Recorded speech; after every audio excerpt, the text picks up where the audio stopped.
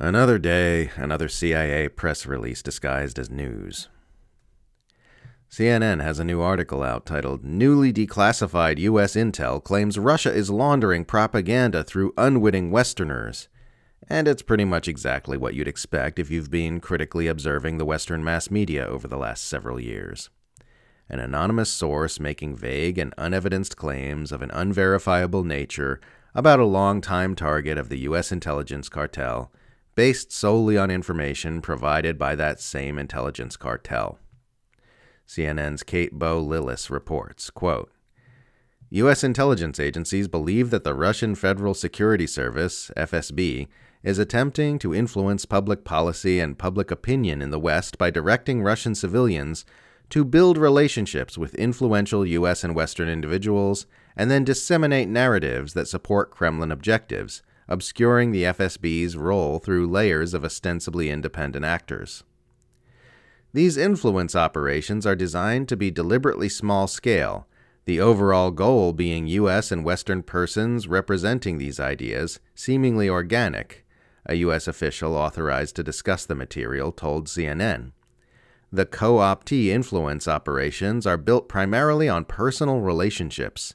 They build trust with them, and then they can leverage that to covertly push the FSB's agenda, end quote.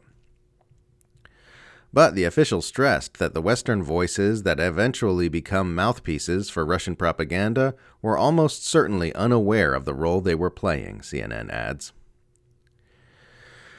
As usual, there is no way to prove or disprove these extremely vague claims about small-scale actions supposedly being orchestrated by a foreign intelligence agency to create mouthpieces for Russian propaganda who don't know they're mouthpieces for Russian propaganda. We're meant to simply take the word of an anonymous U.S. official citing unsubstantiated assertions by U.S. intelligence agencies. And it brings up a few questions. Firstly, what precisely are we meant to do with this very vague information about this very broad supposed trend? It kind of seems like we're meant to just generally feel more paranoid and suspicious about anyone who isn't towing the official Western line on issues pertaining to Russia.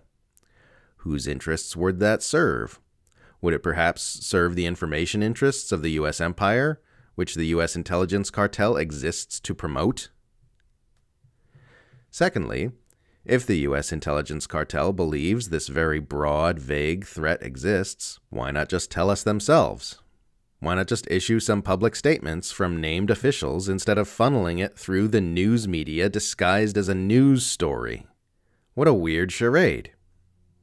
Third, and related to the second, why is CNN publishing a CIA press release disguising it as a news story? U.S. intelligence agencies believe Russia is up to some shady shenanigans is not a news story. It's not a journalist's job to report how the U.S. intelligence cartel says it's feeling about things. It's a journalist's job to report hard facts based on hard evidence. That's what news reporting is. Saying the U.S. intelligence cartel feels we should be more paranoid and suspicious about very subtle Russian influence concealed by layers of ostensibly independent actors and people who don't know they're actually Russian mouthpieces is just publishing state propaganda. Fourth, and related to the third, would it not be more efficient and more cost-effective at this point to simply publish all news media reports directly out of CIA headquarters in Langley, Virginia? Why waste money paying stenographers like CNN's Kate Bowe-Lillis to write CIA press releases dressed up as news reporting when you can just cut out the middleman and let the CIA spooks author and publish them by themselves?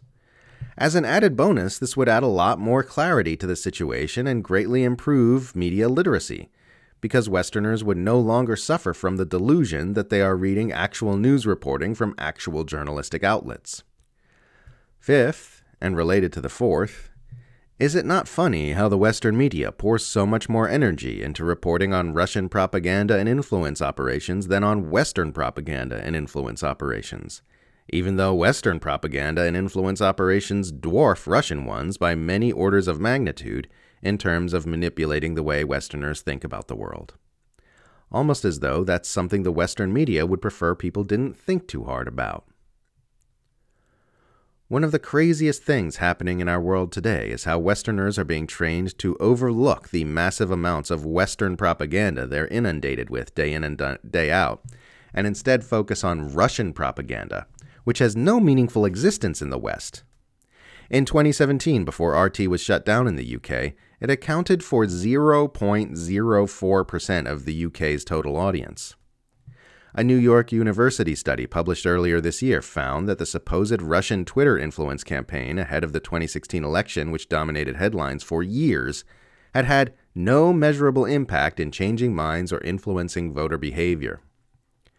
An earlier study found that suspected Russian accounts showing up in Facebook's news feed during that time amounted to approximately 1 out of 23,000 pieces of content. A study by Adelaide University found that despite headline after headline warning us about a massive wave of Russian bots manipulating online discourse after the invasion of Ukraine began last year, the overwhelming majority of fake accounts they examined, more than 90%, were pro-Ukraine accounts. Contrast this microscopic smattering of influence with the fact that Westerners are continually getting their news reporting from Western propaganda outlets which openly publish CIA press releases disguised as news on a regular basis. These people are absolutely telling us the truth when they say we're under constant bombardment by propaganda and influence operations. They're just lying about who's really doing it to us.